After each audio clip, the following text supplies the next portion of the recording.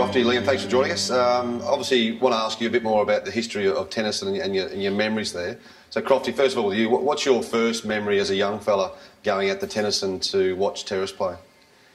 To watch Terrace play, I would have been seeing one of my cousins actually, and I was only a young tucker. My old man took me out took me out to Tennyson, and I think it was a nudgy game, and yeah, obviously that was my first real experience. And can you remember the atmosphere? What the atmosphere was like? Yeah, it was always fairly special. They draw a fairly significant crowd for the big games, especially the rivalry between Nudgy and Terrace. So yeah, mate, it was straight away it hit home. It was a fairly special place, and my uncles and my father all attended Terrace, so it was very natural progression for me that I'll be doing exactly the same thing. Gilly, what about you, mate? What was it like your first game in the first 15 in grade 11, running out through that Terrace tunnel? Yeah, it was something I won't forget. I mean, social rugby is a huge thing, and to enjoy it with your mates and with, I guess, the family at the school at the time was huge. I mean, it's something I won't forget. And Crofty, what about you? The first time that you put on the red jersey, the Terrace Red V, was that something special and holds great memories for you? Obviously, with the first 15, absolutely. But I think back in junior school, just putting it on for the first time, as I said, it was built up within our family. It's a fairly, it was an honour. Before you played in the first 15, the game's probably 3 o'clock back then. Did you get a chance to go out and look at all the other games, so that the 13 Bs or the 15 Ds play and watch those early games? Yeah, it becomes part of the ritual. I used to wake up early and then think about the game, but then you go out there and watch the younger guys and be present and support. I think experiencing those younger kids playing and then obviously leading into the big game day at 3 o'clock is all about the build up and momentum. So yeah, it was fantastic. Well, 1996 in your year when you were vice captain, premiership undefeated, first time since Michael Liner's team in 1981. What did that feel like when you got presented the trophy at the end of that last game?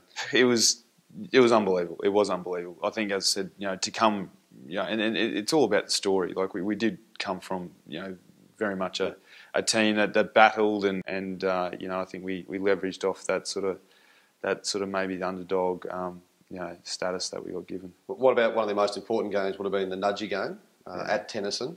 What are your memories of that game and the atmosphere at Tennyson that day against Nudgy? Yeah, it is always the biggest game. It's a Queensland New South Wales game. Terrace's season's very much judged on, so but it was fantastic. We're at Tennyson. We hadn't been Nudgy in such a long period of time, and all my years and from year 5 through, I think we only came close to Nudgy once, a draw I think it was. So to go out there and to have, and always I'd been supporting for those Nudgy games, to be out there on the field and experience, the atmosphere and the build up was absolutely phenomenal. And to come out there and obviously come away with the victory was, something that I'll never forget. So Liam, what about you? You've had some great memories with the Wallabies in your early part of your career, and also the Queensland Reds. But going back to your memories at Tennyson, what's your favourite memory as a young fellow, either watching the first 15 play or a game that you played in at Tennyson with the atmosphere there? It would have to be one of my late playing days. I think it would have been the second last game that I ever played for Terrace. I led the side out against Grammar, and I mean the atmosphere was great. We got straight into it and we put 50 on it. I mean, I guess the feeling's the exact same that Crofty shared. I mean, to share it with a special bunch of blokes, and then to share it with the school afterwards, singing the song, having hundreds of school kids there, having your families there was a huge thing, and it's something you won't forget. I mean, not only to share a victory, but I guess to take in everything that's special about Tennyson and I guess what it was on that day was a huge thing. And I think to be successful is one thing, but to enjoy it is another. And I think we did both, and that's something I certainly won't forget about Tennyson. So Crofty, what about your favourite memory of Tennyson? Whether it was you playing in the first 15 or you just watching as a young fella? It was Terrace Nudgy, my final year. We only scraped through with a close win. But I think the greatest memory was the final seconds of the game, and obviously the celebrations, and then the school runs on. The the school song is sung. You know, it's just a really, really special moment. And if you could, great if you could just freeze or capture those moments for to reflect on in future years. But that to be shared that with a very special bunch of fellas and obviously with all your schoolmates is something you never forget, I reckon. Liam, in your final year, you played Queensland Schoolboys and also joined an elite group playing for the Australian Schoolboys. I think you were tour captain. What was your memories of that and being able to play at Terrace and then having the opportunity to play for the Queensland Schoolboys and Australian Schoolboys? It was a huge honour. I mean, it was the first time that I did get to represent, I guess, my state and my country, and that's a huge thing at the time. I still take a lot of pride out of my final year at school and what came from it. So I think my team that I went through was the inverse of Crofty. I mean, we were outstanding 13s, 14s and 15s, and then kind of faded away for the two first 15 years. So I guess to ride off the back of that and then to represent Queensland and be successful at that and then successful again for Australia was a huge thing. It's still something I'm very proud of. You were vice captain in your final year at Terrace. How much is that leadership then taking you on to show leadership on the sporting field, and how important is the value of sport at Terrace? It teaches you a lot. I mean, the way that you do, I guess, present yourself and I guess have a leadership role, it's huge. And I think it does directly rub off into a sporting context. I mean, to be looked at as a leader at the school, let alone within the 15 or 20, 22 blokes that you're going to battle against is a huge thing. And it does teach you a lot. I mean, it was a hard lesson, and it's something that I guess you jump into at short notice and try to lead around 1,200 young boys is pretty tough. But no, I loved it, and I think it's had a huge impact on me. I worked directly with Peter Chapman, and I had a great time. I mean, we both learnt, I think, pretty hard lessons off each other, and I guess it's pushed us both in the right direction. A lot of old boys talk about the Terrace spirit, and also the kids at the school talk about how strong that Terrace spirit is. Have you learnt more about and appreciated that Terrace spirit since you've left the school? Yeah, I have. It is amazing the impact I think this school has on people at the time, but also as time goes on.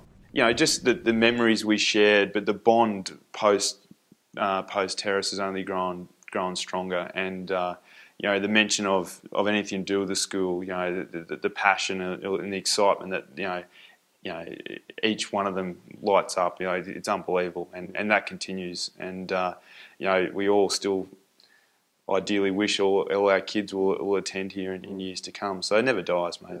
It gets stronger. What makes Tennyson so special, Crofty, and how important is the Terrace tradition? Looking to build the grandstand, being available for the first 15 games. How important is that tradition to go forth? Yeah, it's extremely important to the school, to the old boys, to the current students. It's, all things sport very much resides around that location. I rode out there, athletics, rugby. I was one of those blokes who pretty much tried to participate in everything, and it was always based around that area of Tennyson. The moments we've shared as mates, as a school, so it means a huge amount, and it's got to grow. It will evolve, and it's exciting, the plans. I look forward to the day where I return, and potentially, ideally, with my son or likes, and I can showcase, the memories I had there and share, hopefully, with him then. You might be able to sit in your seat that you purchased. Potentially. Yeah. Actually, I have purchased a seat, and I've put my father's name on it and my name on it, and both our years. So, and that in itself, to own a bit of Tennyson, no one can own it, but to own a bit of Tennyson would is pretty special, and I'll be showing my kids that, and when it's all constructed, I'll take Dad out there and sit down and hopefully watch a good game of footy. I think Tennyson's a special place for everyone that I think partakes in terrace sport. I mean, like Crofty was saying, athletics, rowing, rugby, it's all based out of Tennyson. I think it holds I guess, a special part of the start of any sporting career for anybody that goes through Terrace. So to get back there is huge, and to get back and to watch, I mean, the younger grades play, the little kids running around and just enjoying it. It's great to watch. So to have the plans and the stadium coming through is huge, and I guess to build that atmosphere is a huge thing. I think we still get a kick out of watching or hearing that Terrace win and putting flack on the other GPS blokes that we play with. So I mean, it's a great thing to hear, and I think to build Terrace and to build Terrace sport, it'll go a long way. Gilly, what were the values you learned out of Terrace and playing in right throughout Terrace sport that you've taken now to where you are playing for the Wallabies? I think just to appreciate the moment that you've got. I mean, at the time, it's all a lot going on, and I loved it. I mean, I look back now and I really appreciate not only the people that I played with, but I guess the time that people put into schoolboy rugby and everything that goes with it. And I think I do miss it. I'd love to go back and have a run in the red and black. But hopefully from now on we'll go back and sit in our seats and watch it from the grandstand and enjoy, I guess, Terrace hopefully being successful. Crofty, what values did you learn out of Terrace sport that took you to play for, Brothers, Queensland Reds and the Wallabies? I think Liam touched on it. I think humility is a big one.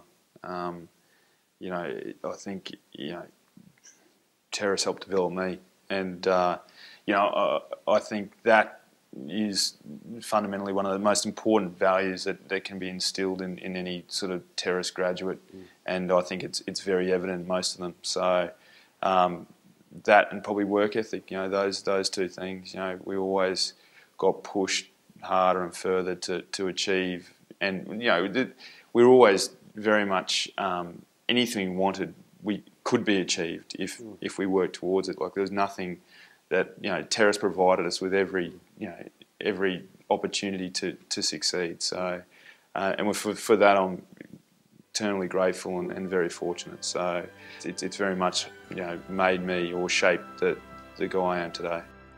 Now Liam and David have chosen to honour their time at Terrace by purchasing a seat in the exciting new grandstand project as part of the Tennyson Campaign, led by the Gregory Terrace Foundation.